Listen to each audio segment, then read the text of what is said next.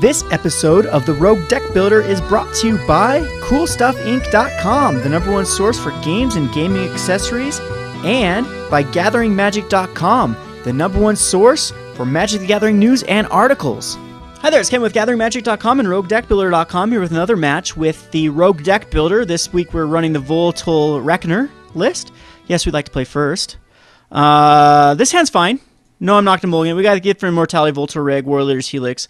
Definitely okay with that. So what I'm going to do is start off with just a Sacred Foundry or Godless Shrine. And we don't know, like, I don't have enough information for what I want to scry for yet. So we'll keep this Temple of Triumph to scry for something. All right, so another red-white deck. This is a lot of those. Seems like it's the flavor of the week here on MTGO. It's a pretty straightforward deck, either the mono white with splash red or the red, the red devotion deck, and it's very consistent. I think that's why people like it. So now we have double scry. I think right now we have 4 lands, so I don't want any more lands. So we'll get rid of all the lands off the top from now on. So this will go to the bottom.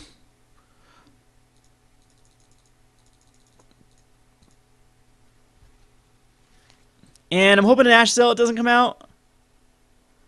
Or Burning Tremissary into Burning Tremissary into Burning Tremissary. That's the worst case scenario. Okay, Ash Zealot. Of course. So I'm going to take 2 here. Volta Rigs actually aren't the best in this match because they end up just killing me. Another War Leader's Helix is awesome though. So we're going to Temple of Silence. I'm basically going to keep anything off the top here, unless it's like a trading post or I don't know what else. But next turn we got a Sacred we have the Sacred Foundry for War Leader's Helix. I'm actually going to put that on top because I don't want to take 2 damage next turn. I think 5 lands is fine.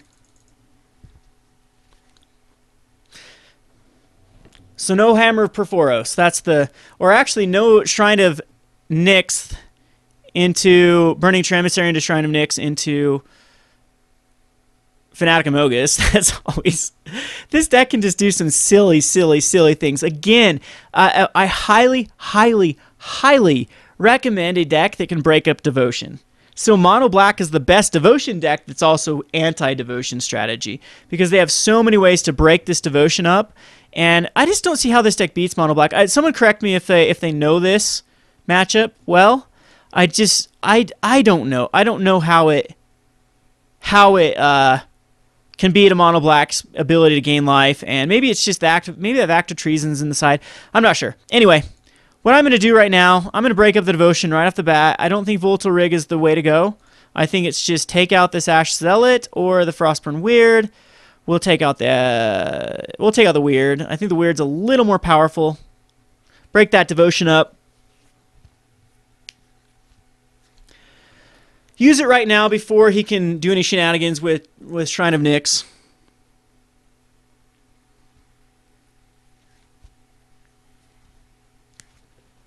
We have another War Leader's Helix to gain us some more life and kill a creature. So yeah, I forgot about this. I mean, even War Leader's Helix is in... I have so much removal, that's why I wasn't so worried about running even more Ultimate Prices and stuff, but it seems like these heavy creature decks that are running 28, 29 creatures, it's the way to go is just tons and tons of removal. See, there was the Shrine of Nyx, so I'm glad I did that play, because we can still go Burning Tremissary into Chant of Pyromancer, okay. That is going to be difficult to deal with. Main boarded Chanter, that's... Okay, never mind, that's not going to be difficult to deal with. We will... That was an expensive 1 damage.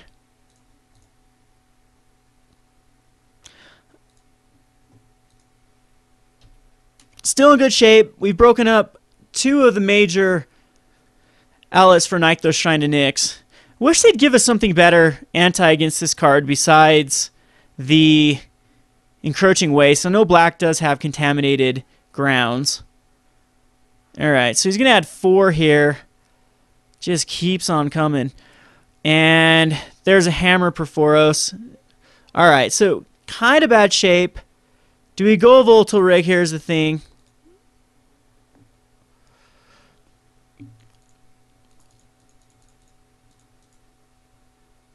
I think we will go Volatile Rig. See how it performs. Again, everyone has to read this card. It's pretty hilarious. And I'm thinking we're going to be okay. This wipes his board. I'm worried about this Hammer Perforos again. This card is just wrecking me. Every matchup that I'm facing, this card does extra work against me. So let's see what happens.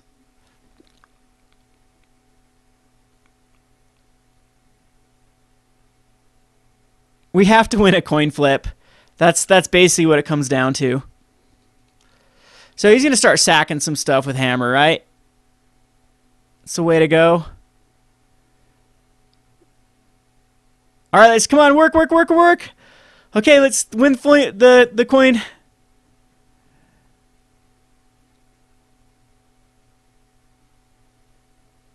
All right, let's lose the coin. Lose it. Oh, balls. Okay, so we lose the coin flip. Darn. Oh well. He's gonna pump. Or he's gonna sack a land actually, and so the game came down to a coin flip basically. I can still sack a land, so he's still gonna sack a mountain here.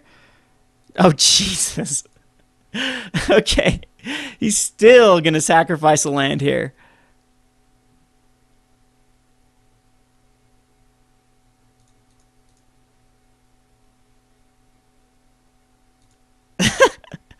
All right, if anything can say God hand, that was sure it. This card is so degenerate. I cannot stand Nykthos Shrine of Nyx. It's too powerful not to go a strategy like that. And we get another land. All right, so I don't think I can do anything here to get us out of this. We will concede the game, and hopefully I can draw some removal this game. Some more removal. And we're going to go to a heavy removal package. So the Doom Blades, the Ultimate Prices, and everything come in. Wear Tear is going to come in because I do think he does run Chain of the Rocks. Blood Baron Viscopa. Interesting card. He is running Mizian Mortars. So I don't know if that's the right way to go, but it is more lifelink. And I think that the Volatile Rigs are going to come out. And if that's the case, I'm going to take out Angelic Cord, Bubbling Cauldron, Trading Post. We're going to go down to a few less of these. Needle doesn't do enough work in this matchup to justify bringing in. I think a Bubbling Cauldron's better than... No, Bubbling Cauldrons are very, very weak now. But I kind of like the combo. I'm going to bring back in the Angelic Cord, as I do think that it's going to be key for us winning this matchup. So submit this way. Yes, I'd like to play first. This is not quite a keepable hand. I'm going to be risky here and keep it and hope to draw into something I can actually use. But I won't Sacred Foundry. Again, I'm going to start off with a Sacred Foundry, and I'm going to use the Temple of Triumph to scry later on, because we don't really need to hit a land drop quite yet. So he keeps his 7. We're going to go ahead and Sacred Foundry. And depending on what we have next turn, we'll scry or not. So best case scenario is we draw into a swamp. Just naturally draw into a 2 of swamp here. Temple of Science is good, and I'm actually going to use it now instead. That was a perfect draw. And I think I will put this on the bottom. I don't think we need any more lands. So very good. We have the High Priest of Penance next turn. No Ash Zealot? Of course he has an Ash Zealot. They always do. Every game has an Ash Zealot. So our High Priest of Penance is going to have to come out. I'm gonna scry again. Get rid of that's gonna definitely go on the top. And there's High Priest of Penance. So Chain of the Rocks, that's awesome because I can tear in response. And let's hope he actually brings out a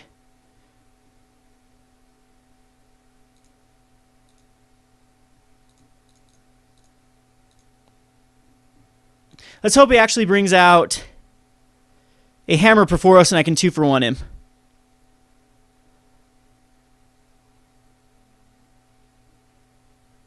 But we do need to draw into one of our finishing combos, which would be Angelic Accord. Or one of those. I'm starting to think that just Assemble the Legion is just overall better than the Angelic Accords, but we'll wait and see.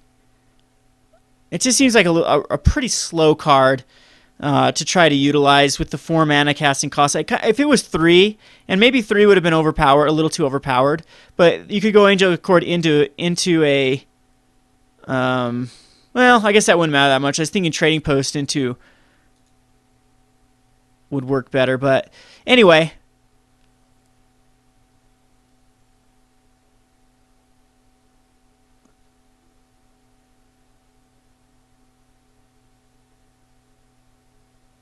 we should be in good shape. I am down to a 16 already.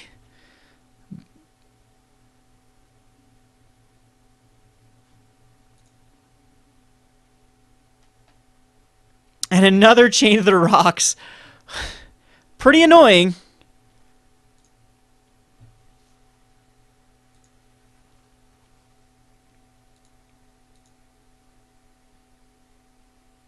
Well, how do we want to do this? I'm going to tear a Chain of the Rocks, block,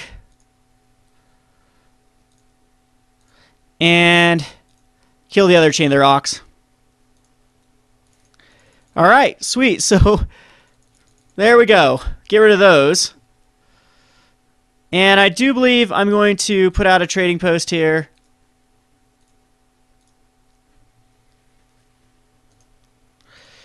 And we'll take 2 life because if nothing else, it gets us a critter.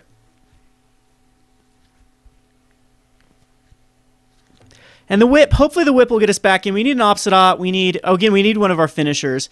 And I have a horrible feeling it's a dragon. Yeah, it is.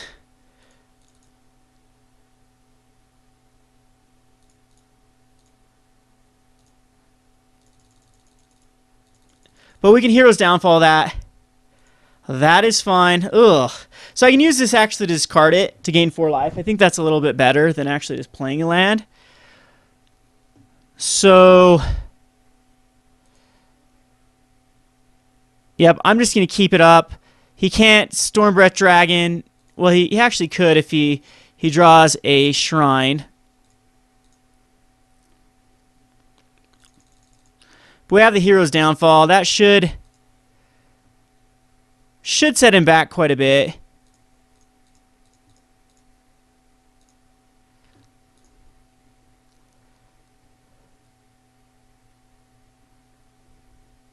No artifacts in the graveyard yet, so our goat isn't the greatest. But we can discard this Godless Shrine to gain 4 life. And he's got a wear, really? Huh.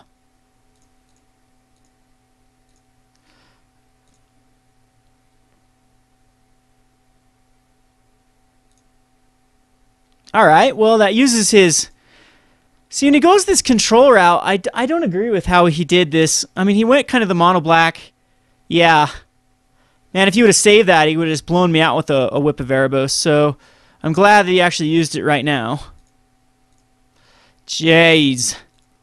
I'm getting land flooded again. Story of my life. Alright, so we'll whip here.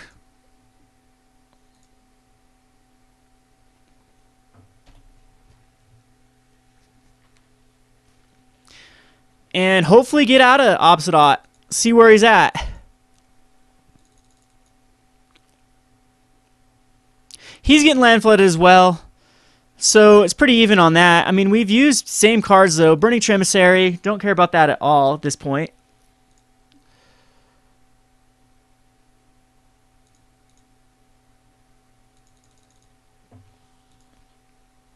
I gotta feel like I am drawing more powerful than him though. There we go.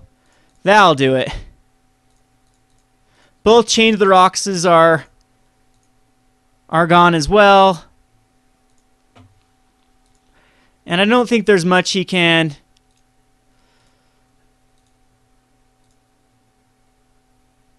ooh, do I have to worry about a Chain for the Rocks? Alright, I'm going to exile him. I am going to worry about the 4th and 5th chain, or 3rd and 4th Chain of the Rocks.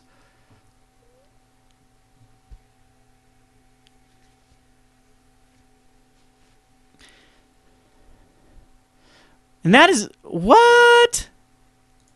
Don't know why he would waste a Mizzium Mortars on a High Priest of Penance so I can kill his Ash Zealot. That makes zero sense whatsoever. Is that just, that's basically him just conceding the game there. Because that's a Blood Baron that it can kill.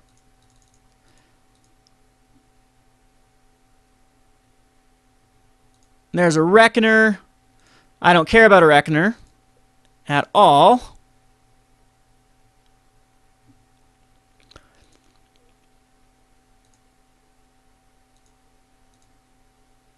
So attacking here with the Obsidian.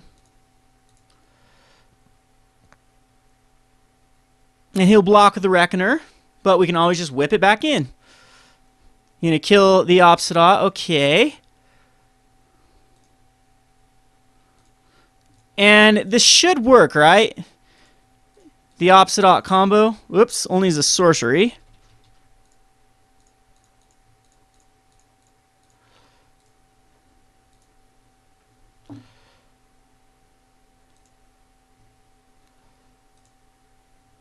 So I need to put this on the bottom. So this goes like that. There we go. So this will exile him before the, yeah. So now he's going to come back. All right, so that's how you stack the Whip of Erebos. Make sure you put the whip trigger on the bottom and then the opposite on the top. And now this should come back in. Yeah, all right, anyway, so it doesn't show us to come back. But we have the World Leader's Helix anyways. So what is not good? I'm not liking these trading posts. I think they're just too clunky, too slow, especially now that he's got the wear and tears.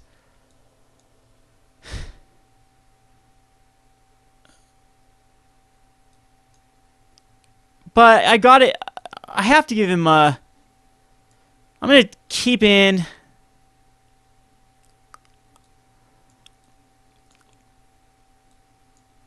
Jeez, Thoughtseize just seems like a better card, actually. Thoughtseize can get rid of some problematic cards. We'll bring in the Thoughtseizes. I mean, Thoughtseizing, if nothing else, you get like a dragon out of his hand. You're saving yourself 4 life. If you get his Perforos, I don't think they use Perforos, but their Hammer Perforos, you're saving life. Fanatic Amogus, you're saving life. It doesn't matter anyway, because we don't have an opening hand, but this is a great hand. We can go Temple of Silence into High Priest of Penance. No, we'd not like Mulligan.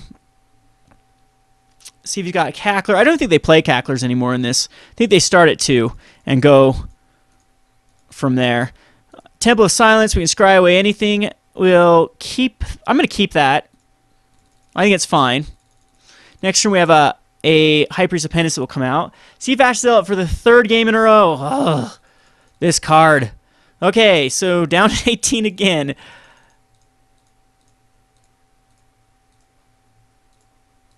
See if he's got the Chain of the Rocks again for it. But, I mean, this is a very similar match that last game had. I do need a red source very, very badly. Good news is I can Thoughtseize away a threat. So if he's got the Burning Tree, this is going to be very annoying if it's a Burning Tree, not a Burning Tree.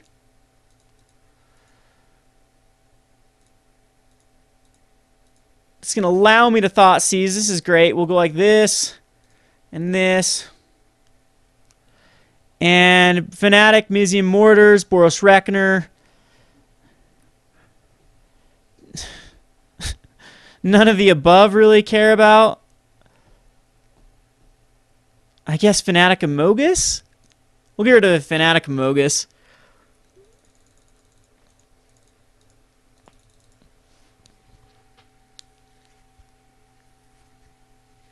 So we have the Warrior's Helix for the Boros Reckoner. He can actually add Dose Boros? No, just 1 Boros Reckoner here. If he drew into a dragon this turn, I'd be very upset. Yeah, so he's going to want to attack first. And this is going to be awesome if he attacks. Oh, wow, this is great. So I can absorb all the damage here. So I'm going to declare block like this. It first strikes it off. Before the damage goes on, we kill the Frostburn Weird. So I take nothing there. I'd still rather do that than the Ash Zealot. So now he can just cast a regular Boros Reckoner, and I'm definitely cool with that, especially since I have the World Leader's Helix, but it's another High Priest of Penance that can just come out here. And we get a Reckoner of our own. We cannot cast it quite yet because I am a king at drawing these 2 swamps. But the other High Priest is going to be very difficult for him to deal with. And if he does have the Chain for the Rocks, If he did happen to draw into that, we have an answer for it. So these are just roadblocks. It's crazy how good they are. And he's going to go for it. Reckoner's definitely going to die here.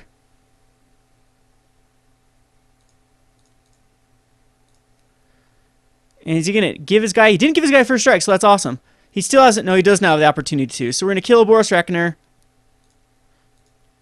Again, take no damage. Boros Reckoner number 2 is probably going to come out, which we have the War Leader's Helix for. Or a Reckoner of our own, depending on what we draw. Yeah. I think I just take care of his devotion right now, before he can actually activate it.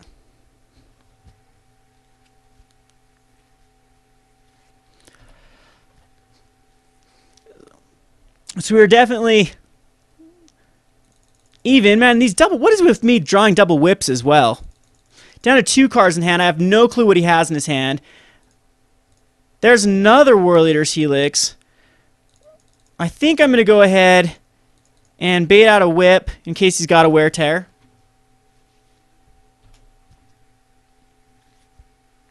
Unfortunately, I can only use this during my turn, right? That's how it works. That's actually an awesome card.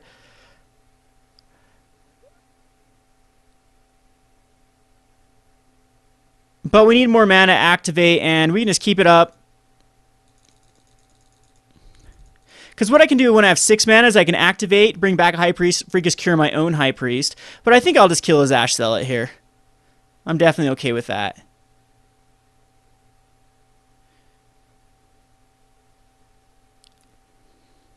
I don't know why. Maybe Cures need to come out, because the only thing I think I can kill Mogus's. Why didn't he attack? Is there something in my... Oh, Celestial Flare. He's worried about a flare? Sentinel Legion I could care less about, because we just tear it.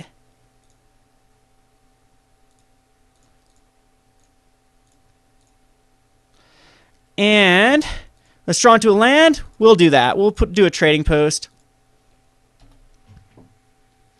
That'll hopefully give us some card advantage. And he just scoops. The game wasn't even close to over. All right. Well, we drew a land then an Obsidian, then it would be over. He probably got frustrated because he drew another land. But yeah, we had every answer in the entire world for that deck, which is awesome. This has been Kevin with Gathering Magic and Roguedeckbuilder.com. Thanks for watching.